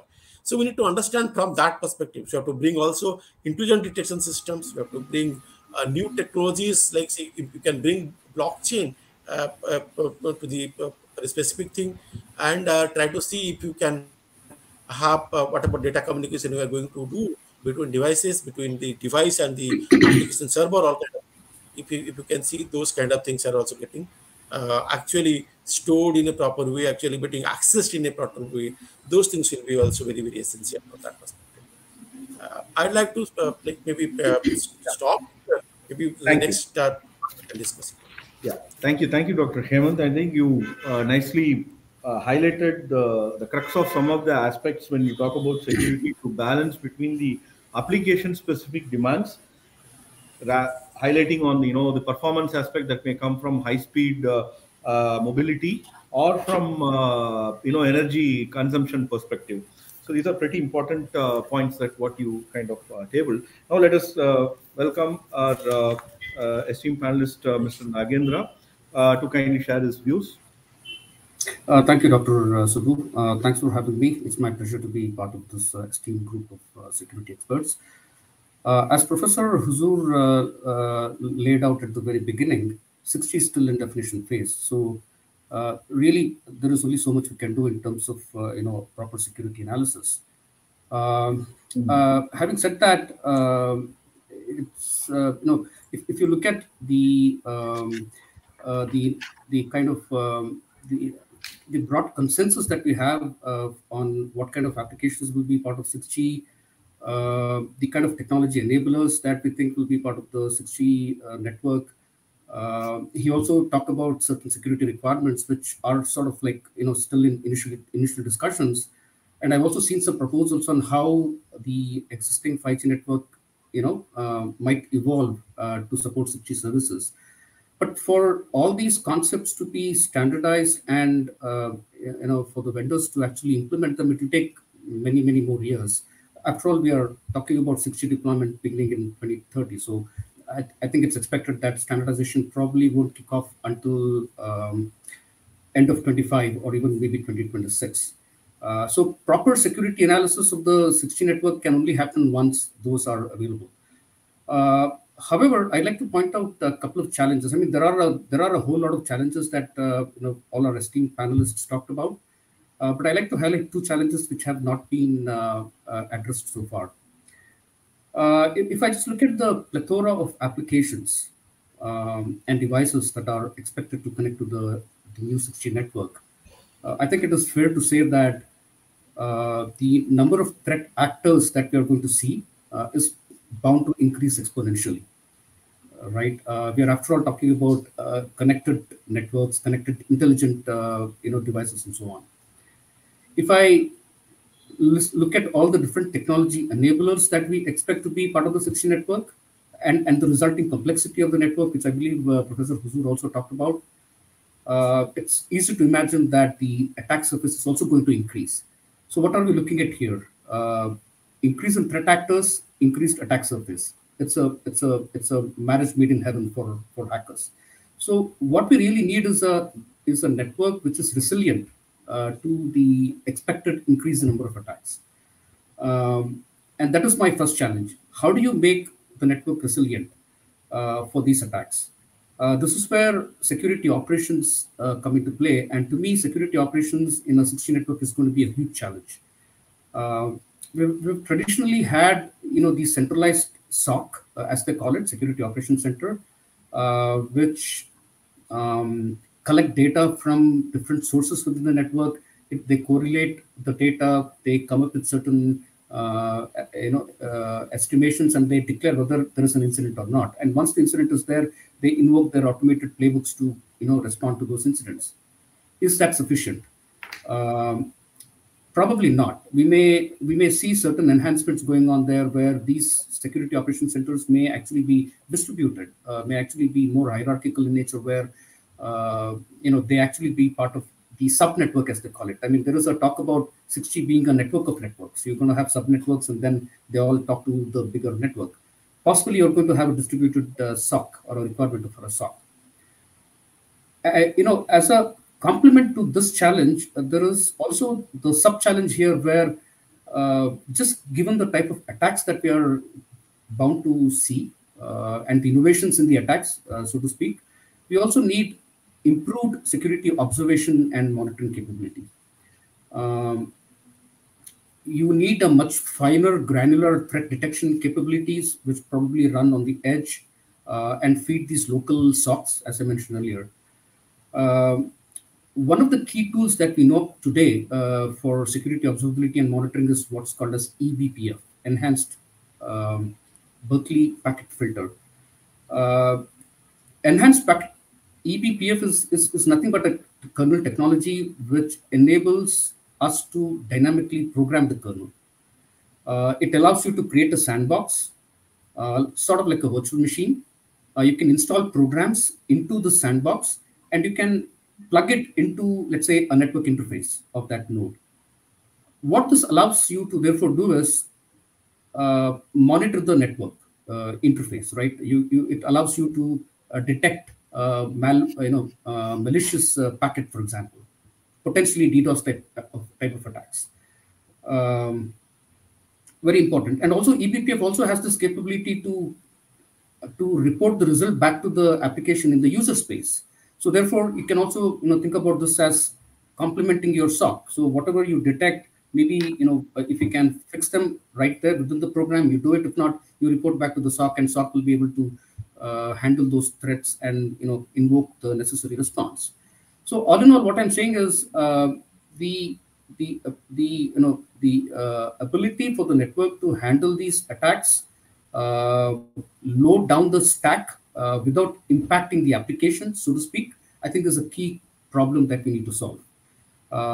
Just for folks who are aware of cloud native technology, what I'm basically saying is you have all these applications running in the pods.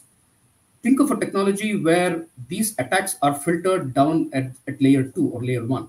So the applications are never not even impacted by this attack. So I think that's the first challenge which I think we need to think about.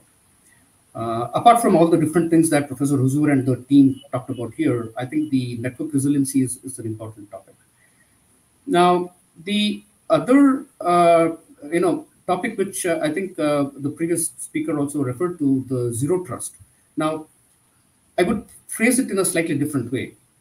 How, with the expectation that network is going to be open, disaggregated, and therefore cloud-based, how do you prevent insider attacks? How do you prevent lateral movements within the network?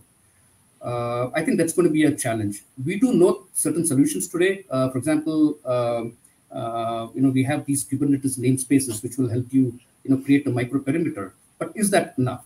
How do you have this concept of an end-to-end zero trust, where it is not just about the virtualization layer? We also need to have zero trust, let's say, for the software, right? How do I make sure that these images that I download are trustable, right? How do I have a hardware which is trustworthy? So this whole concept of end-to-end trust, end-to-end zero trust, I think is an important problem. We also had a question on the chat earlier. How do we think zero trust is going to evolve in 6G? And that's probably a very important problem statement that also we need to address.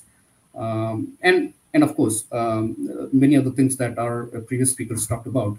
But to me, apart from all of those, I also would like to focus specifically on maintaining the resiliency of the network in the face of increased attacks that we expect, and also the concept of end-to-end zero trust, where we apply zero trust across all the different layers of the stack and across different network elements of the network. Those would be my two initial thoughts, Dr. Subbu. Wonderful. Thank you. Thank you so much. I think you highlighted some of another important dimensions of the need, how you perceive the security operations is going to evolve towards network resiliency, and how do you per se ensure zero trust when you look at multiple entities end to end as well as from over the stack across. So I think I thank all the the speakers for the initial comments. Some of the questions that just quickly comes to my mind, I can just try to go around. If you are willing to take it up, it will be interesting. Then we'll go to the questions from the audience. So one thing which I would like to probably ask Mr. Ola is that how do you foresee security and performance aspect that has been tabled, specifically with respect to ORAN getting shaped up, or how do you perceive that it will be addressed?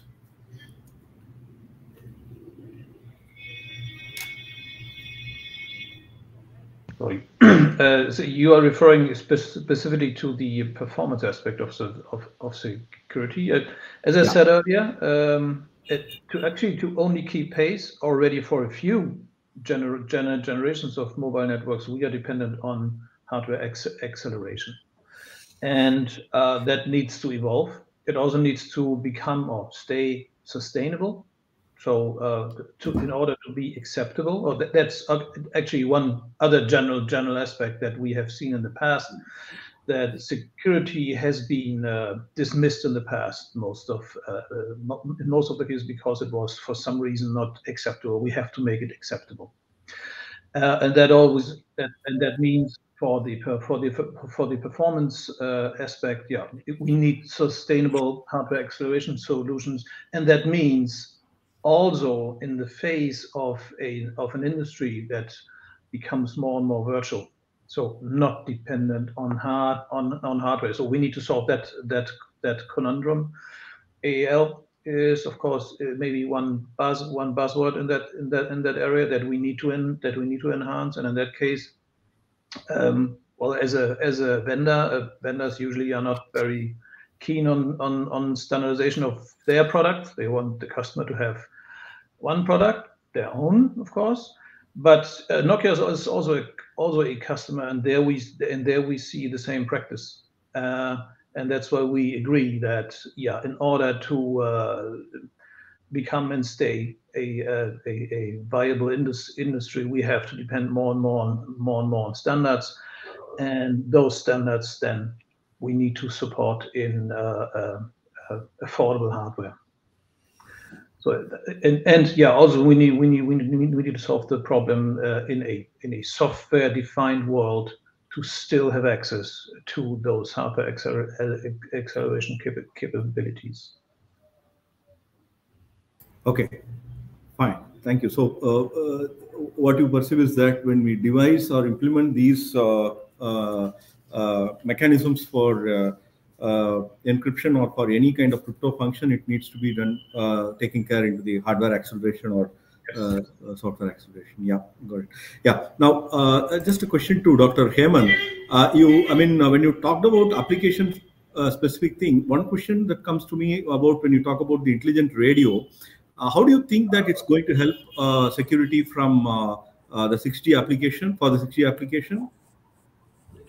Okay, when you talk about intelligent radio, so we need to have that concept of SDNization kind of thing. So in earlier case, you have the device and radio are integrated together. Now, when they are disintegrated, like your radio and your device are disintegrated, we need to have better security model deployed. Then the algorithms need to be different from the way we have been doing from the existing 5G kind of devices.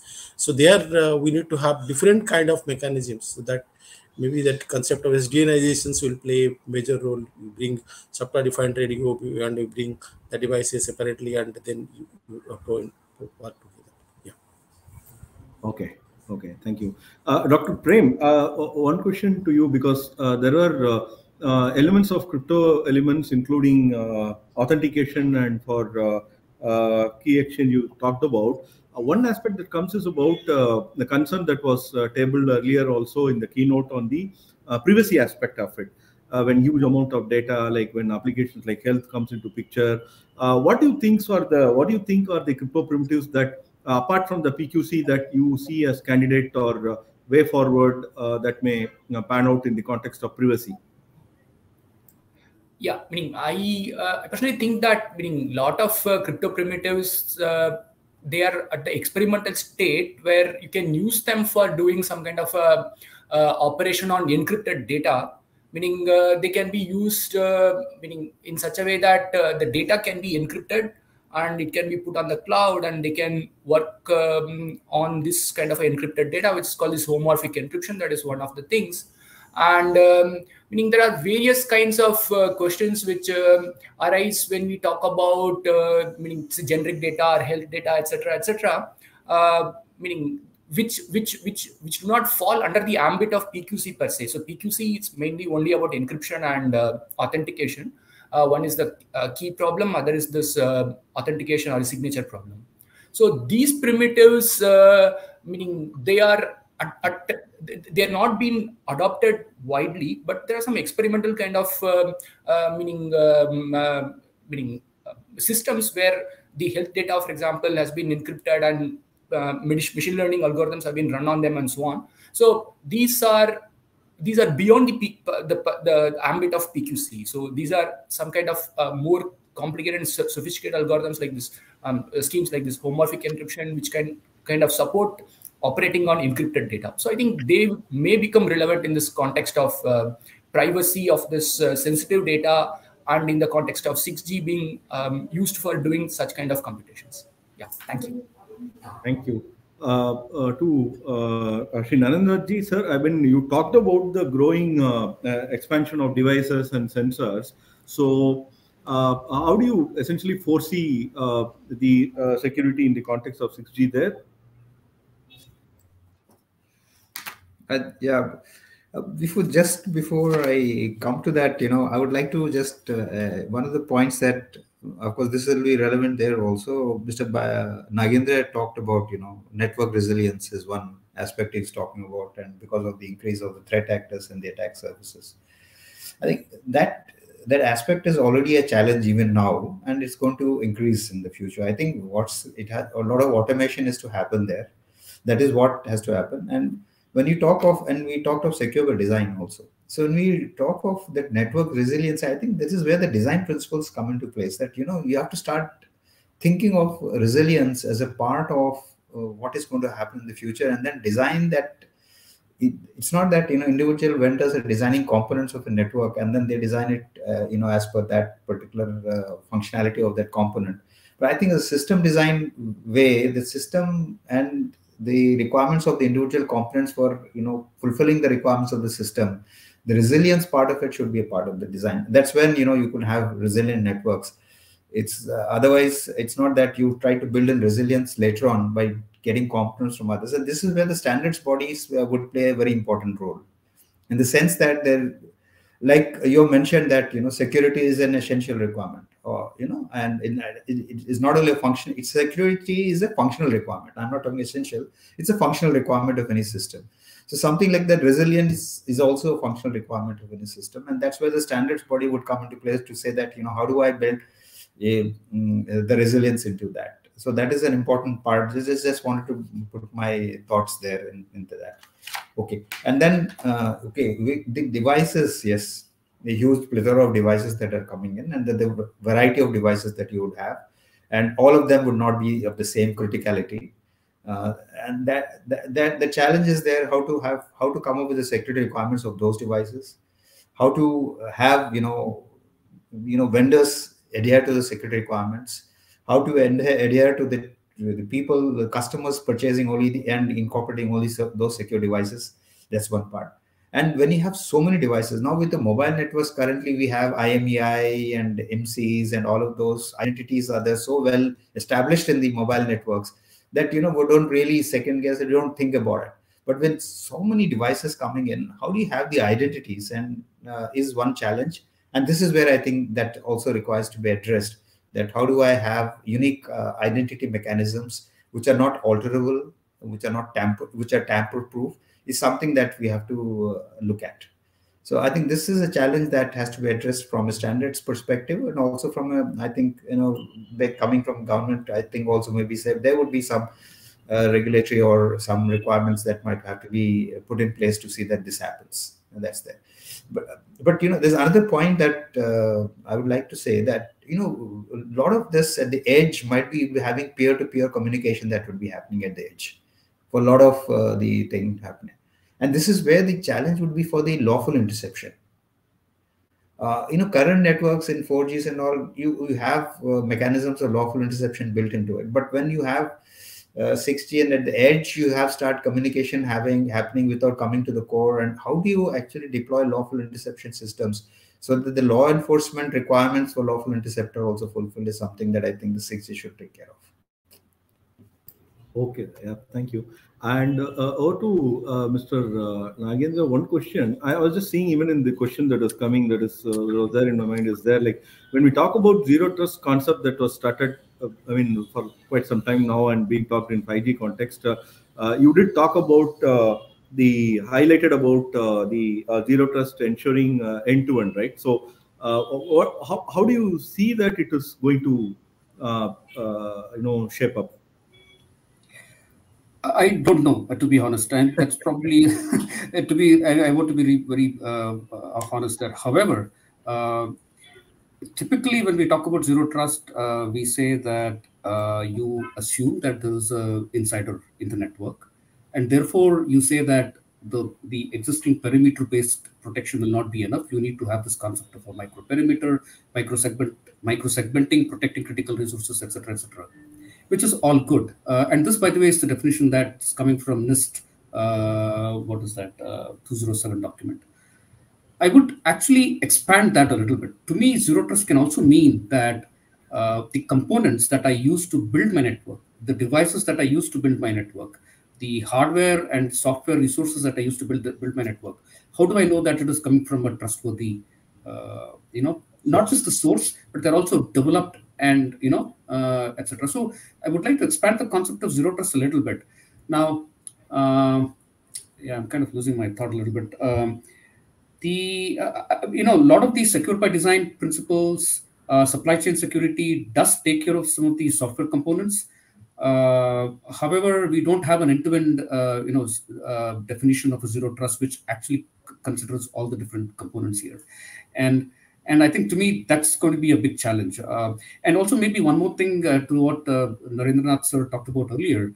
One simple way or easy way to enable zero trust is also through automation. And let me explain to you how.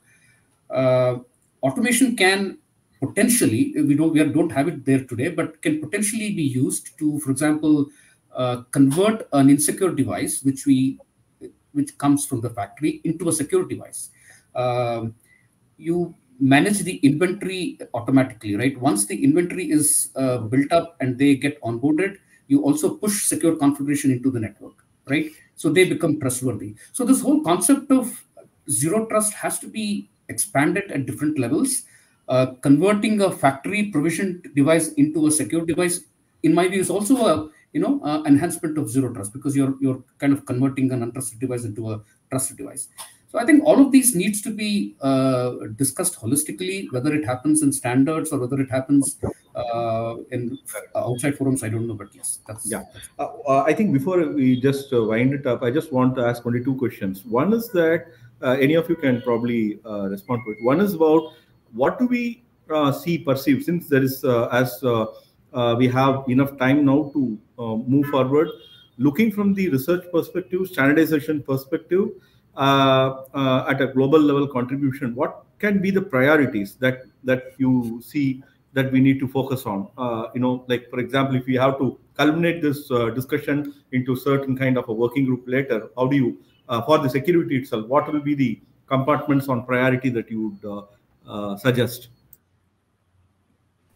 I'll just pitch in shortly. See, one is an authentication. Multiple speakers in this panel have been talking over that, the authentication mechanisms. I think that is something, authentication and identity are something that we'll have to really focus on. Right. I think that's where it has to happen. Especially, when you talk of multi-factor authentication and all of that, we're talking. I think that those whole concepts have to be revisited. And then see that how do I come up with new, fresh concepts about how do I ensure authentication, even for individuals. And also, how do you see the convergence when you talk about both the QKD as well as the PQC coming, and then maybe at the edge or at the last mile you adopt or migrate the PQC and then you try out? I mean, how do you see these two things? One more thing. I think I'll leave it at that, because I think, as Dr. Urvashi Sinha had said, we are investing in both. I mean, from NSCS, we have projects in both the streams we have invested. Absolutely. So I think we need to have a converged approach on that front. Yeah. I think we need to have some study groups and working groups to understand these things, like specifically from the security perspective and from the standardization perspective, like which one, from which applications, for which technology, how those can be combined, and then specifically from Indian perspective, if you look for India perspective, how that is going to be deployed, all kind of things. So from the application perspective. Got it. And one more question. How do you motivate more participants from the student or the researcher community to, because that's where it's going to pan out. How do we do that? I mean, we have to have more conferences, more presentations, more talks Okay. at standardization level, at different institute levels. We need to have more and more things. Okay. The interest in the student community would be, based on how, after I finish my PhD or whatever it is, what is the job I'm going to get? Exactly. Is there a future for me there in that? And that is where I think we'll have to show them, yes, there is a roadmap for you. And those roadmaps, you can determine, it's like this postdoctoral also, there should be research opportunity. It means that we have to create a strong labs base in the country where research happens in these areas. That's where that would happen. And participation in standards bodies is something, international standards bodies, where we start funding people so that they can participate on a long-term basis is something that, and the government is very actively considering. I think the DOT also, there's a proposal that's mooted for doing that. But before anybody goes and participate in international standards body, they should work in the national standards activities, like at the PSDSI level, or in the national study groups that the TEC has created. That has to happen. Right. I think we are just kind of touching the timeline here, and I think there are a few questions there. I think just one or two. Dr. Prem, there is a question that comment from about the psych recent issue with the psych in the NIST. I think maybe you may want to comment on it offline, or that is one thing. The question is basically, how do you see the post-quantum standardization? Is it going to be a perpetual and hackathon? And answer to me, it also appears, yes, it's an ongoing journey. We cannot just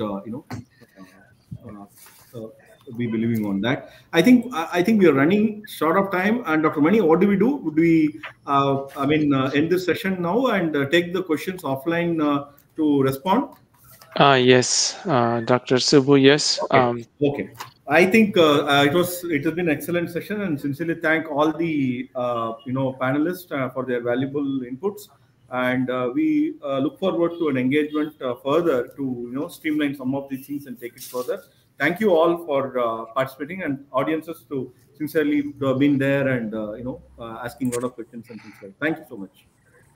Thank you. Thank you. Thank you. Thank you, everyone. Yeah. Bye. Thank you. Thank you all for the time and for the session. Thank you very much. Thank you. Thank you. Thank you. You get out. How do you log out?